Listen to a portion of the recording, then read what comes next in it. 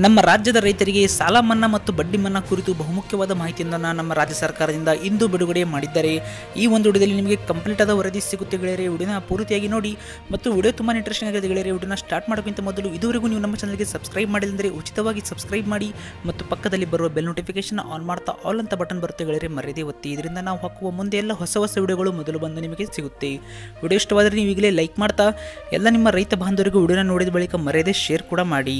Hi friends, ನನಗೆ ತುಂಬಾ ಜನ ಕಮೆಂಟ್ ಕೂಡ ಮಾಡಿದ್ದರು ಮತ್ತು ಅವೆಲ್ಲವೂ ಕಮೆಂಟ್ಗಳ ಒಂದು ಉತ್ತರ ಸಹಿತ ನಿಮಗೆ ನಾನು ಈ ಒಂದು ವಿಡಿಯೋದಲ್ಲಿ ತೆಗೆದುಕೊಂಡು ಬಂದಿದ್ದೇನೆ ಗೆಳೆಯರೆ. ನಮ್ಮ ರಾಜ್ಯ ಸರ್ಕಾರದಿಂದ ಬಂದಿರುವ ರೈತರ ಪರ ಮುಖ್ಯ ಮಾಹಿತಿಗಳು ನಿಮಗೇನಾದರೂ ಗೊತ್ತಿಲ್ಲ ಅಂದರೆ ಮೇಲೆ ಕಾಣಿಸುವ ಒಂದು ಐ ಬಟನ್ನ ಮೂಲಕ ಸಹಿತ ನೀವು ಎಲ್ಲ ಒಂದು ಮಾಹಿತಿಗಳನ್ನು ಈಗಲೇ ನೋಡಬಹುದು.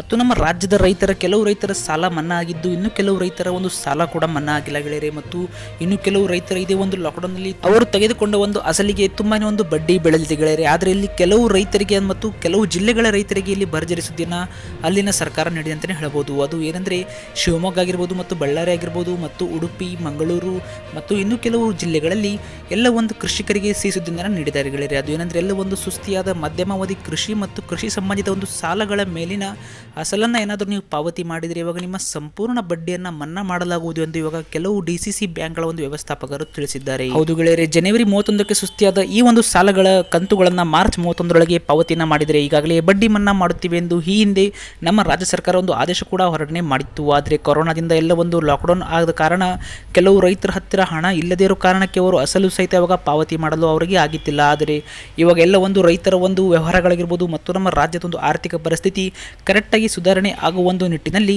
ರೈತರು ಏನಾದರೂ ಅವರು ಪಡೆದುಕೊಂಡ ಸಾಲಕ್ಕೆ ಏನಾದರೂ ಅಸಲನ್ನು ತುಂಬಿದರೆ ಅವರ ಎಷ್ಟು ಬಡ್ಡಿ ಇರುತ್ತೋ ಎಲ್ಲವನ್ನು ಮನ್ನಾ ಮಾಡುತ್ತೇವೆ ಎಂದು ಇವಾಗ ನಮ್ಮ ರಾಜ್ಯ ಸರ್ಕಾರದಿಂದ ಮಾಹಿತಿ ಬಂದಿದೆ ಗೆಳೆಯರೆ.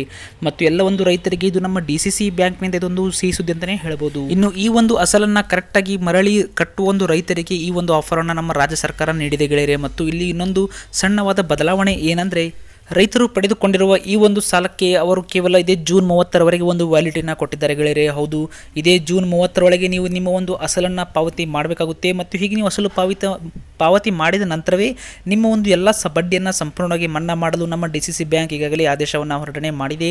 ಮತ್ತು ಹಲವಾರು ರೈತರಿಗೆ ಈ ಒಂದು ವಿಷಯ ಗೊತ್ತಿರದೆ ಕಾರಣಕ್ಕೆ ತುಂಬಾ ಒಂದು ಕಷ್ಟನ ಅವರು ಪಡ್ತಾ ಇದ್ದಾರೆ ಗೆಳೆಯರೆ. ಹಾಗಾಗಿ ನಾನು ಈ ಒಂದು ವಿಡಿಯೋನ ಮಾಡಿದ್ದೇನೆ. ಯಾಕಂದರೆ ತುಂಬ ಜನ ಕೇಳ್ತಾ ಇದ್ರು ನನಗೆ ಕಮೆಂಟಲ್ಲಿ ಕೊನೆಯ ದಿನಾಂಕ ಯಾವಾಗ ಮತ್ತು ನಾವು ಅಸಲನ್ನು ಹೇಗೆ ಕಟ್ಟೋದು ಎಲ್ಲ ನನಗೆ ಮಾಹಿತಿನ ಕೇಳ್ತಾ ಇದ್ರು ಗೆಳೆಯರೆ. ಹಾಗಾಗಿ ನಾನು ಈ ಒಂದು ವಿಡಿಯೋನ ಮಾಡಿದ್ದೇನೆ.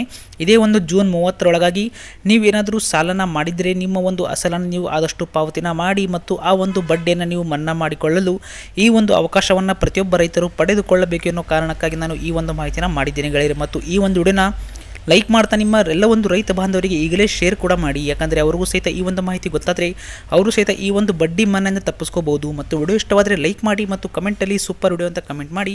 ಮತ್ತು ನಮ್ಮ ಚಾನಲ್ಗೆ ಇನ್ನೂ ನೀವು ಸಬ್ಸ್ಕ್ರೈಬ್ ಮಾಡ್ಕೊಂಡಿಲ್ಲ ಅಂದರೆ ಗೆಳೆಯರೆ ಈಗಲೇ ಕೆಳಗೆ ಕಾಣಿಸುವ ಕೆಂಪು ಬಟನ್ನ ಸಬ್ಸ್ಕ್ರೈಬ್ ಮೇಲೆ ಕ್ಲಿಕ್ ಮಾಡ್ತಾ ಪಕ್ಕದಲ್ಲಿ ಒಂದು ಗಂಟೆ ಬರುತ್ತೆ ಗೆಳೆಯರೆ, ಅದು ಕೂಡ ಮರೆಯದೇ ಒತ್ತಿ. ಇದರಿಂದ ನಾವು ಹಾಕುವ ಮುಂದೆ ಎಲ್ಲ ಹೊಸ ಯೋಜನೆಗಳ ವಿಡಿಯೋಗಳು ನಿಮಗೆ ಉಚಿತವಾಗಿ ಬಂದು ತಲುಪುತ್ತೆ. ಇವತ್ತಿಗೆ ಇಷ್ಟೇತು ಗೆಳೆಯರೆ, ಮತ್ತೆ ಸಿಗ್ತೀನಿ ನಿಮಗೆ ಇಂಥದ್ದು ವಿಡಿಯೋ ಜೊತೆಗೆ. ಅಲ್ಲಿವರೆಗೂ ಬಾಯ್, ಥ್ಯಾಂಕ್ ಯು ಫಾರ್ ವಾಚಿಂಗ್. ಮತ್ತು ಇಲ್ಲಿ ಸ್ಕ್ರೀನ್ ಮೇಲೆ ಕಾಣ್ತಾ ಇರೋ ವಿಡಿಯೋನ ಸಹಿತ ಈಗಲೇ ಹೋಗಿ ನೋಡಿ.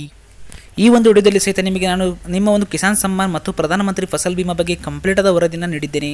ಈಗಲೇ ಈ ಒಂದು ವಿಡಿಯೋ ಮೇಲೆ ಕ್ಲಿಕ್ ಮಾಡ್ತಾ ಈ ಒಂದು ವಿಡಿಯೋನ ಸಹಿತ ಕಂಪ್ಲೀಟ್ ಆಗಿ ನೋಡಿ ಗೆಳೆಯರೆ. Thank you for watching.